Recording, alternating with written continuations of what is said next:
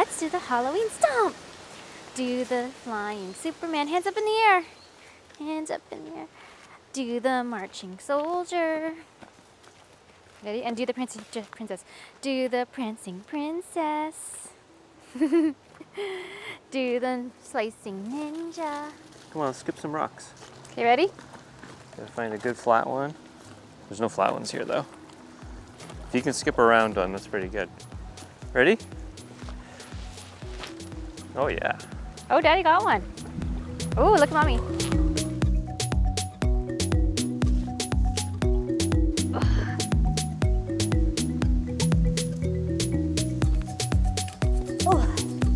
Help Daddy! So we just got back from a trip to Florida. We went to Disney again. This time we visited Animal Kingdom and Magic Kingdom. We're gonna come out with a Magic Kingdom video soon, along with other videos. We're gonna focus our videos for young families that wanna stay active. So if you're interested in that, like and subscribe to our videos. But if you're planning to do a trip to Disney, today we're counting down top 5 things to do with your toddler at Animal Kingdom. And there's a few little extras for the parents to help you survive. Number 5. Triceratops Spin. Located inside Dino Land USA at Animal Kingdom, this classic carousel-style ride has no height restrictions, short wait times, but lots of thrills for little ones.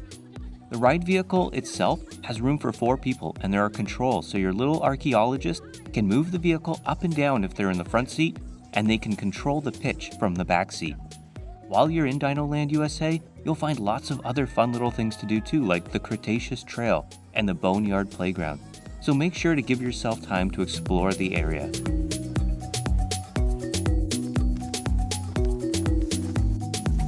Number 4.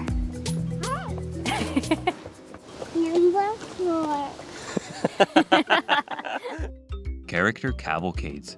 Throughout Animal Kingdom, you'll find lots of bridges that connect the different lands to Discovery Island, which is at the center of the park and where you'll find the Tree of Life. And under those bridges flows Discovery River, and it's there that your kiddos can see classic Disney characters as they float on by. You saw Goofy? Now, if your little one is anything like ours, she's gonna wear you out, so make sure to take some time for yourself.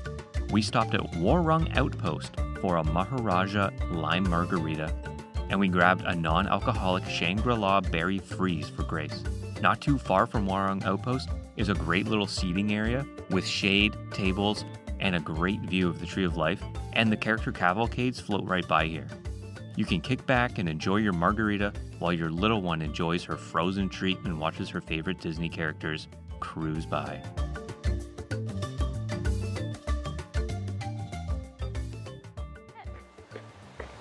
Chips. What? Pickle chips. Say please. You want dill pickle chips? You want your pickle chips? Pickle chips. Number 3.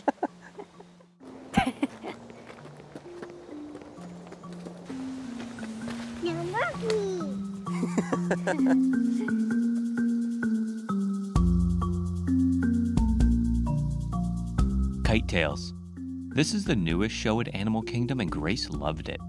As described by Disney, huge 3D kites and wind catchers dance through the air to the beat of classic Disney songs. There are 2 10-minute shows, and we saw the Lion King show. The kites are really impressive, and it's a fun show for kids. Plus, you get to sit down and give your feet a break for a few minutes. But there isn't much shade here, so maybe plan to catch this show at the beginning of the day or at the end. Just try and avoid the midday Florida sun.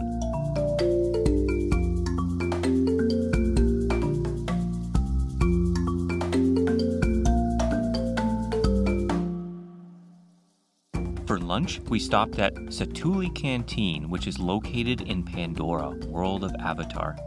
The theming here, like the rest of Animal Kingdom, is great, and the food was delicious and pretty unique.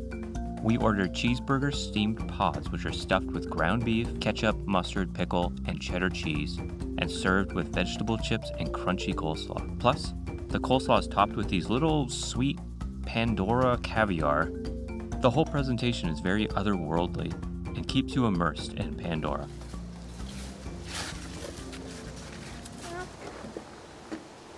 They can walk. Mommy. Walking stick. Walking stick. Number 2.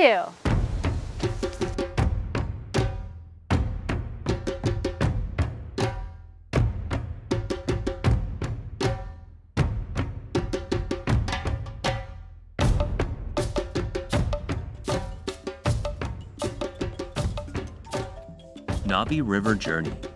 Located in Pandora, you and your little one will be transported to the bioluminescent rainforests of Pandora. This is a gentle, family-friendly river ride, and it's visually stunning.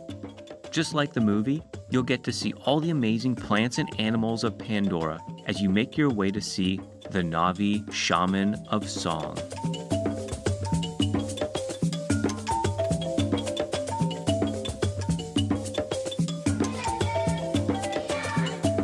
The highlight of the ride is when you approach the shaman, a 10-foot tall animatronic figure. Your kids will be amazed at the incredible colors and sounds, but if you're anything like Kat and I, you'll be blown away by what the Disney Imagineers have accomplished here.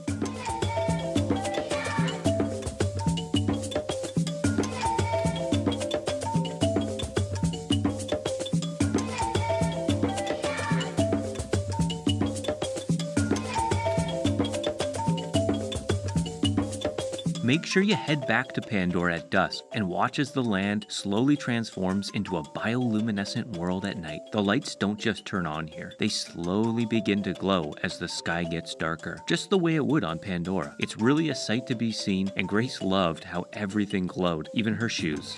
Here's another one for the parents. Do yourself a favor and have a nice long dinner at Tiffin's. Inspired by the Imagineers that built Animal Kingdom, the lobbies, hallways, and dining rooms are full of artwork, sculptures, and field sketches based on actual research by Disney Imagineers. I ordered an ice-cold beer and Kat ordered a High Tower Rocks. To start, we got the duo of appetizers, which is charred octopus and chickpea falafel. For the main course, Kat and I ordered the surf and turf. This dish comes with South African beef tenderloin, seared sea scallops, potato pave, grilled vegetables, Danya butter, and cola demi-glaze. For Grace, we ordered a grilled chicken breast and green beans from the kids menu. The food was delicious and the restaurant is very quiet, which is a nice reprieve from the hustle and bustle of the park. We felt totally recharged and ready to finish the day strong.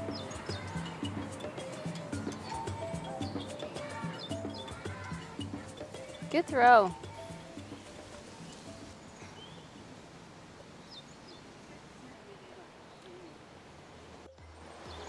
Number 2. Number 1. Kilimanjaro Safari. This attraction takes top spot on our list. This is no ordinary safari. In usual Disney style, the theming and attention to detail is unparalleled. With no sightlines beyond the safari and terrain, you feel totally transported to the African savanna. And that savanna, created by Disney, is larger than the entire Magic Kingdom, coming in at 110 acres. The ride itself is about 20 minutes long, and you'll experience open plains, shady forests, and rocky wetlands. And hopefully see most of the 34 species found within the reserve. You'll better your odds if you go first thing in the morning when the animals are more active.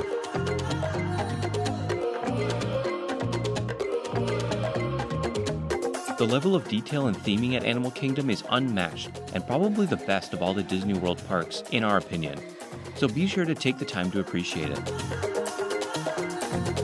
But the centerpiece of the park, and certainly not to be missed, is the Tree of Life. Standing at 14 stories tall, with over 8,000 branches and 102,000 man-made leaves, this is a marvel of engineering and artistry. There are over 300 animals carved into the tree, and the It's Tough to Be a Bug show is located inside the tree. Take some time to explore and see how many animals you can find.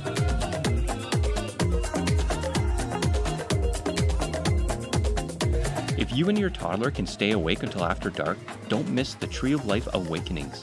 This dazzling light show is projected onto the Tree of Life and is accompanied by original music.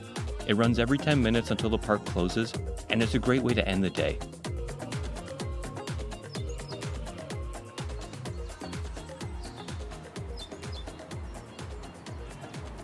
So that's our top 5 list for things to do at Disney's Animal Kingdom with a toddler.